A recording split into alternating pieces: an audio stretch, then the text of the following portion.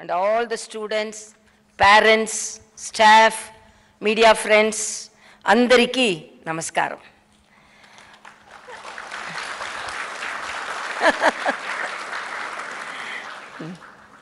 రాష్ట్ర ప్రజలందరికీ హైదరాబాద్ విమోచన దినం సల్యూట్ చేస్తున్నాను. మనం తొలిసారి ఇంత ఘనంగా విమోచన దినం జరుపుకుంటున్నాం. ఇది ఒక్క చరిత్ర మాత్కో. ఈ విమోచన ఉత్సవాల ద్వారా మనం మన అమర వీరులకు వారి త్యాగాలకు ఒక్క గొప్ప నివాళి ఇస్తున్నాం. మనం ఈ రోజు కోసం 70 years ఎదురు చూసినాం. హైదరాబాద్ విమోచన పోరాట యోధుల చరిత్ర ఇంతకాలం మరుగున పడిపోయింది. ఈరోజు ఒక గొప్ప సుదినం. హైదరాబాద్ విమోచన దినం జరుపుకోవడం ద్వారా మనం మన నిజమైన స్వతంత్ర దినం జరుపుకుంటున్నాం. నిజాం రాజు తల వంచిన రోజు. ఈరోజు క్రూరమైన రజాకాస్ పారిపోయిన రోజు. ఈరోజు హైదరాబాద్ చేరిక భారత్ చిత్రపటం సంపూర్ణమైన రోజు. ఈ హైదరాబాద్ విమోచన కోసం పోరాడిన త్యాగులు చేసిన వీరులు అందరికీ నా సల్యూట్. ఆ పోరాట స్ఫూర్తిని కొనసాగిస్తున్న రాష్ట్ర ప్రజలందరికీ నా శుభాకాంక్షలు.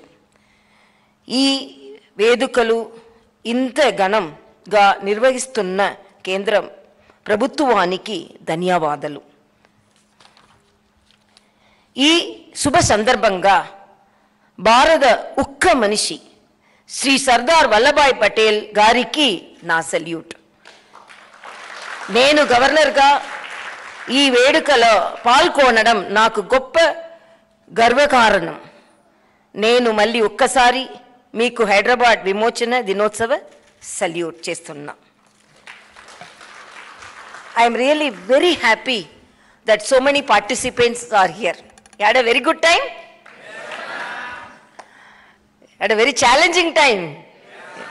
You are expecting the results? Yes. Don't worry about the results. All are victorious. Okay, participation is victorious.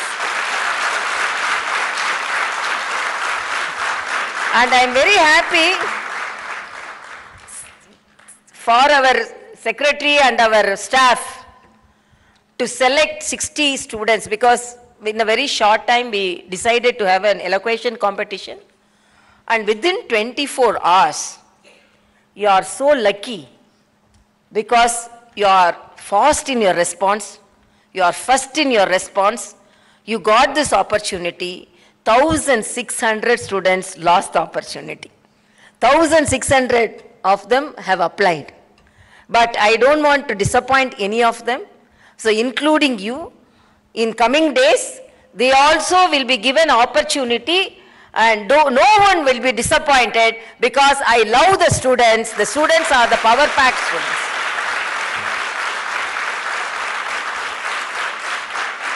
And now today, so many programs we have conducted in Raj Bhavan. Today Raj Bhavan is with youth blood, enthusiastic.